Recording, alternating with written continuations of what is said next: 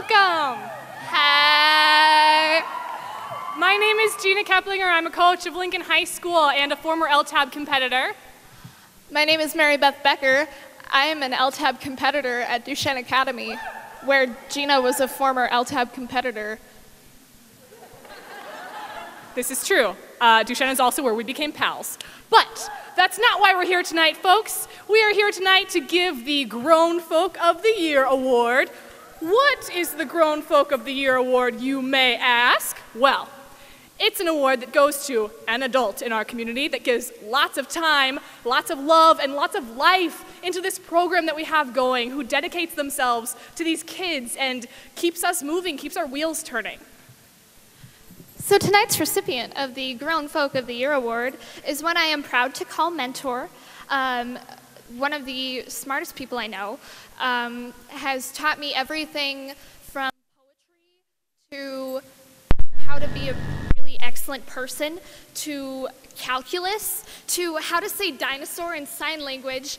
Our winner of the Grown Folk of the Year Award, Andrew Eck. Andrew Eck, yes. Yeah, do you want to give him the... Woo! Yes.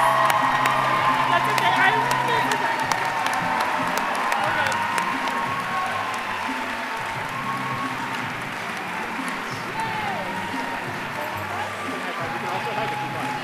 Oh, I'm not going to pass that up.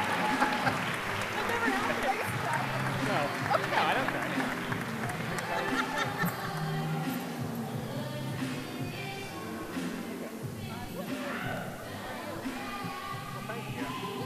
Forever.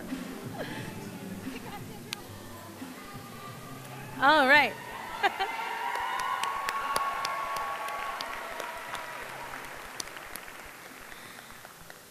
So another one of our goals that we started putting into action this year was to take the Louder Than a Bomb experience to students who might not otherwise be able to access it because they're not currently attending a school that has a program. Specifically, we started programs this year at the Juvenile Detention Center in Lincoln, the Child Guided Center in Lincoln, which is a residential treatment facility.